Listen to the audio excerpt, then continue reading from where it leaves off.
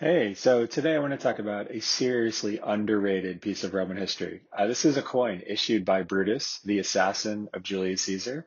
And it's not the most famous coin, and it doesn't feature the most famous person, but it's something that I think actually helps us really unlock a lot of what it is that lies behind Brutus's decision to assassinate Julius Caesar. And it also allows us to see why it was that the arguments that people raised about Brutus supposedly needing or desiring to assassinate Caesar resonated so heavily. So I want to start by just sort of pointing to this coin. This is the most famous, probably the most famous coin from all of Roman history. It's a coin issued by Brutus at the phase or during the phase when he's fighting a civil war against the heir of Julius Caesar, Octavian, and his allies, Antony and Lepidus. And this is a coin that's justly famous because it celebrates the murder of Caesar on March 15th to 44 BC. So the coin itself is pretty self-explanatory. The front of the coin, or the obverse, has a picture of Brutus, and it says Brutus, B-R-U-T, Imperator, and then it has the name of the moneyer who issues it, Plautius Cestius. The reverse of the coin, though, is what's most interesting. You see Eid Mar, that stands for the Ides of March, the 15th of March, and then you see two daggers and a cap. Now, the two daggers represent, of course, the daggers used to stab and kill Caesar on March 15th. The cap might be a little more mysterious, but this is what's called a Phrygian cap that's used to symbolize the freedom when it's given to a slave. So when a slave is liberated, they're given a Phrygian cap, and that symbolizes that they're no longer enslaved, they are now free. So Brutus's use of the Phrygian cap on this coin indicates quite clearly that on the Ides of March, those two daggers were used to kill Caesar and bring liberation or freedom to the Roman state. So this is a super famous coin because, of course, the front of it shows Brutus and the back shows Brutus being extremely proud of what he believed the assassination of Caesar brought about. Now, Brutus himself is an interesting figure because, of course, we know him as Brutus. And Brutus is a direct descendant of the person who was responsible for the foundation of the Roman Republic. This is Lucius Junius Brutus. And you see here a statue that for a long time was thought to be that Brutus, the founder of the Roman Republic. Now it's actually understood to be probably somebody else. But Brutus very much is an ancestor of that particular man, of that Brutus. And so when Brutus, the assassin of Caesar in the first century BC, makes his public debut, it's pretty natural that he would associate himself with that Brutus. Now, the way that Brutus makes his debut in the 50s BC is a way that's kind of conventional for people trying to make a name in public. He is one of the three moneyers, or people who are responsible for the design of Roman coins, and in particular Roman denarii at that particular moment in time. And this is a really important thing because denarii are distributed as payment to soldiers.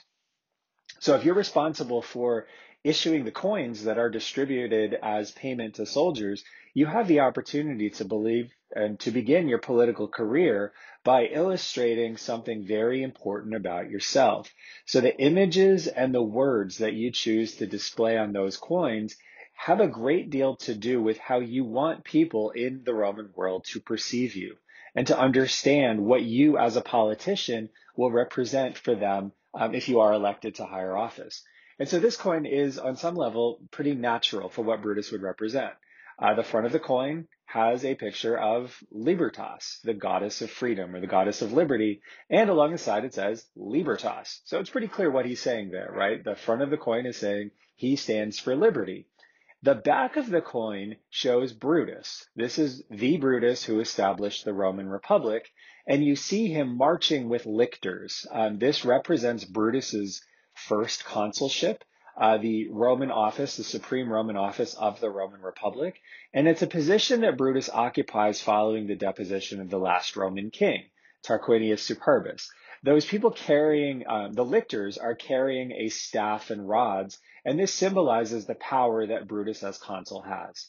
So it's totally natural that one of the coins that Brutus was issued in the first century BC when he came into this office of moneyer is a coin that advertises his family's commitment to liberty and his particular association with the Brutus who founded the Roman Republic. But this isn't the only coin that Brutus issues in 54 BC. So this coin is also issued in 54 BC by Marcus Junius Brutus. And it's a coin that advertises a different aspect of his family history.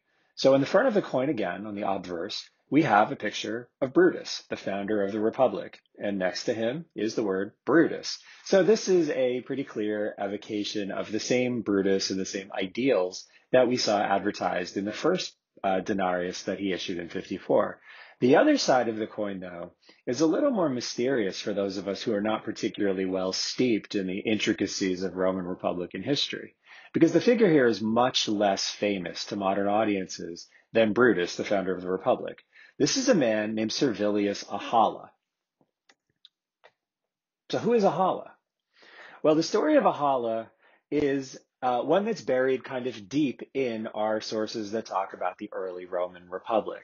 So the story of Ahala is something that we see appear in the 450s. And our author, the best author for this, is Dionysius of Halicarnassus, a Greek writing much after this time, who nonetheless represents and records the ideals that the Roman Republic advocated and the stories that it told about its earliest heroes. So this is a moment in the 450s when a famine breaks out in the city of Rome. And during this time, a figure who is not particularly well placed, but is particularly aggressive and ambitious. This is a man named Spurius Maelius. He decides to take advantage of this situation. Now, Spurius Maelius was rich. He was rich in his own right, but he had also taken over the estate of his father.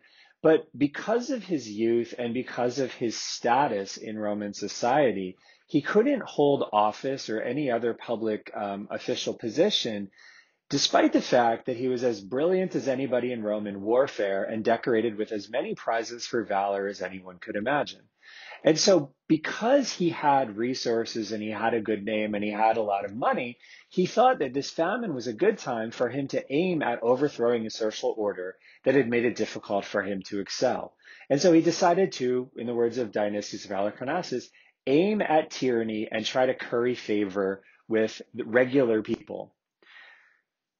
So we're told that Maelius had a lot of friends and a lot of clients, and he sent them around in a whole bunch of different directions, giving them money from his own resources so that they could buy food. And he himself went to Tyrrhenia to buy food. And in a short time, through his own efforts and those of his friends, he was able to buy and bring into Rome a large portion of grain that he distributed among his fellow citizens. Maelius did this, but the people running the Roman state, the patricians, who were the old aristocracy in Rome, they didn't do anything of the sort. And so Maelius did a great deal to alleviate the famine, while the people who are actually responsible for running the Roman Republic did very little. And so Maelius then asked the people to weigh his own achievements against the actions of the patricians, and to note how greatly, how utterly they differed from one another. For the patricians, Maelius said, saw nothing and gave nothing from their private fortunes to help regular people. But Maelius had taken his own resources and he had used this to assist the needy. And when he used up all the resources that he personally had, he took loans out just so that he could continue to give food and support to people, to his fellow citizens, at a time when they were starving to death. So Dionysius of Halicarnassus says, those who allied with him were continually calling him the savior and the father and the founder of the fatherland. And they declared that it would be not even enough to give him consular power because of the greatness of the things that he had done. In the Senate, patricians became very concerned because what they realized is Maelius had done a great job in building support for a position that might overthrow senatorial power. And so one of the older senators made a motion to immediately put Maelius to death without a trial because they were convinced that he was going to overthrow the state. And they appointed for this task a man named Servilius, who was a young man and brave in action. Servilius, they say, took his dagger under his arm, and he approached Maelius as he was proceeding from the forum. And Servilius came up to him and said that he wished to speak to him about a private matter of great importance.